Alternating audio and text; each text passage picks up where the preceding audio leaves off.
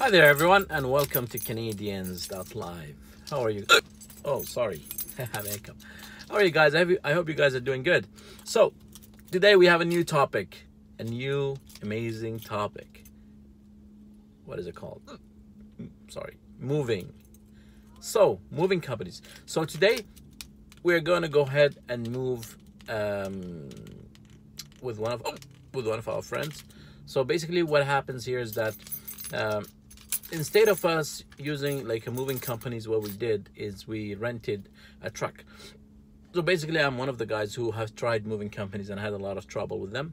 So basically what they do, you go ahead and reserve this cheap moving companies, and what happens is they come to you on the day of moving.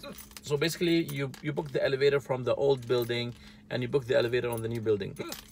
Sorry again.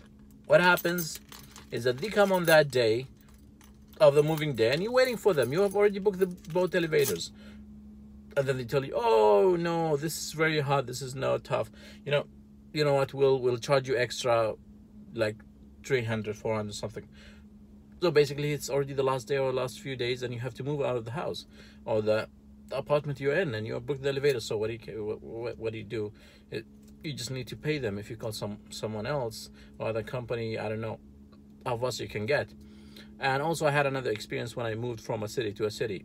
So when I moved from Toronto to Calgary, what happened is that the company that I was going to work for, they told me, they have given me a company name, a moving company. So they are professional companies, right? But they charge a lot of money. It was like about 3,500 or 4,000 I need to move the stuff. So what I did is I found a company who's going to move it for me for 1,500. So I went to that company. They said, 3 days and we'll get your car in Calgary in 3 days, and your furniture will be there in a week or something. So I said, okay, good, cool. I went to Calgary, me and my family on the plane, and we reached there. We rented the hotel. I rented a car. I said, rent a car for 3 days and that's it. So I went and I rented the car, and basically what happened is that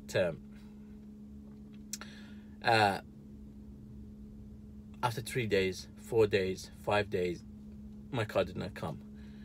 And I had to wait for 2.5 months for my car to arrive. I've been calling.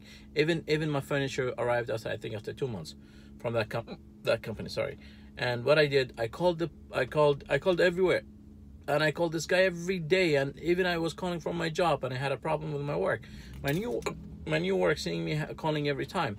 So I called that guy many times, and he just ignore tomorrow, after tomorrow, in a week, 3 days, 4 days, and that's happened. So I realized, this guy's gonna take a long time. The car that I rented was there with me for about, I think, 2 weeks instead of 3 days. Then I have to pay the rent for the car. Then I moved from the hotel and I found the house, and I was waiting for the furniture again. And we stayed in the house and empty, no furniture. And we were sleeping on the ground. We had to buy some things from IKEA just, to sleep on until our furniture comes. The furniture comes after, I told you, 2 months, and the car comes in a horrible condition after 3 months. And when I took it from the shipping company, I took the car, I drove it for a few days, then it stopped working, the transmission, and it had a problem because it was parked for a long time. So that's my experience. Now when I moved from Calgary to Toronto, what happened is that another company, but I paid extra. The furniture was supposed to arrive in specific, like 2 weeks, I guess. Sorry. And then it arrived like in a month and a half. The furniture was new. I got the furniture scratched. It was in horrible condition. And again, no one can help you. Both companies. I tried to call them. I tried to call the police for the one from Toronto to Calgary. I called the police. The police, what they say, you know what? We can't do anything for you. You have to sue him. And okay, I called the anti-fraud. I think there's an anti-fraud Canada. Oh, sorry, a fraud Canada. And I called them up, and they just write a report. I called the company. There's another company. It's BBB something or something. They write a report about companies. The same thing. They can't do anything. Just a report. So it's a horrible experience. So right now, what I do when I move, I just rent a truck from U-Haul. It's for like I guess $9.99 if it's small. The one we booked today was about $39. It's a bigger one. And I call my friends, they move with me. But if I move from a city to a city, when I moved to, as an example, to British Columbia. I sold all my big furnitures, and what I do, the small ones or the boxes, I called Greyhound. They came and picked it up for a very, very cheap price. I think it was like for 7 boxes for about 300 or something.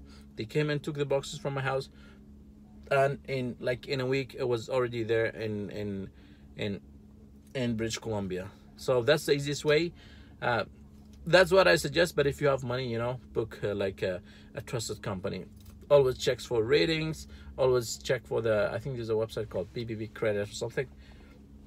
Always check for reviews on all these things, and take care. And if you can, just rent a truck. Get your friends to move with you. If you don't have friends, you know, just, you know, get helpers from Kijiji or anywhere, and they will come and help you out for a very cheap price. And that's it. Okay, let's go and see. I'll show you the moving.